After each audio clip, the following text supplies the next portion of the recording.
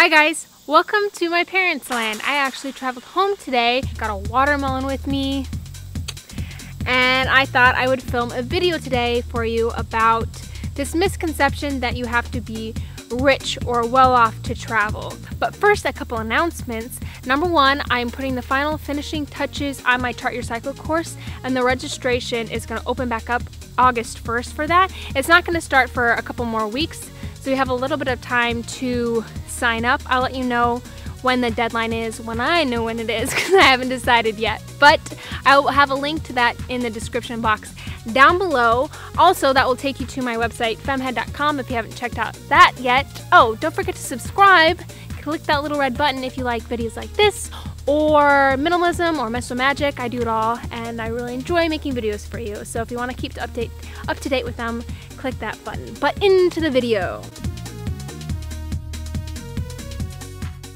So like I said, there's this misconception that you have to be pretty well off or have this really fancy job to be able to travel, but you don't. I am a good example of that. See, I used to be guilty too. I would picture celebrities or rich people on their private jets and hired yachts sailing mystically through the Mediterranean. Now, I just want to start by saying that I know that I'm lucky that I'm able to put myself in a position where I have very little expenses and bills and all that sort of stuff, but I pay my bills, I put away money for retirement and other adult things like that. But I'm also very particular about what I spend my money on.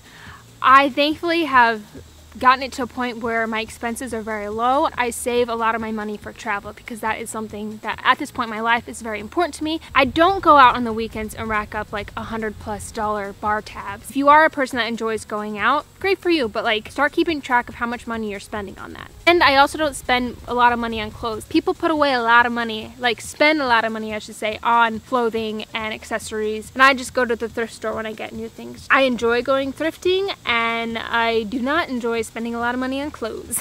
Now let's talk a little bit about travel. Do your research when you want to go on a trip. Maybe one of the first things when you're deciding where you want to go, is there a place you can go that you know is more inexpensive than another place? And this is a choice I made well back in college. With the first time I ever went abroad, it was I studied abroad for a semester, and I chose Thailand because I knew that would be very affordable for me, and it worked out perfect. I was able to go there and enjoy everything because I was able to afford it. And I know if I went to study abroad in London or Australia, which were two other trips offered by my school, I wouldn't have been able to experience it because I would have been penny pinching and worrying about saving my money. Travel, accommodations, and food. Those are the three big things when traveling.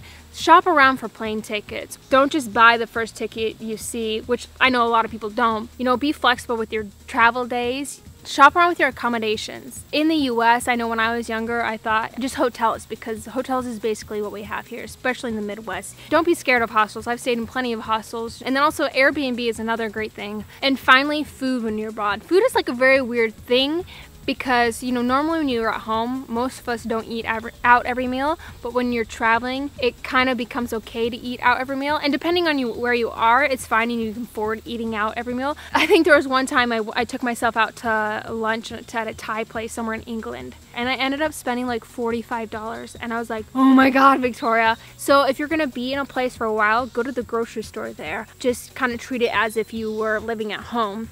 Or you can also go to the grocery store and get things that you can travel with. You know, treat yourself to meals out because that's part of the experience. But when I was abroad, like I would eat every meal of the day even if I wasn't hungry, because I would be like, oh, it's noon, it's time to eat lunch.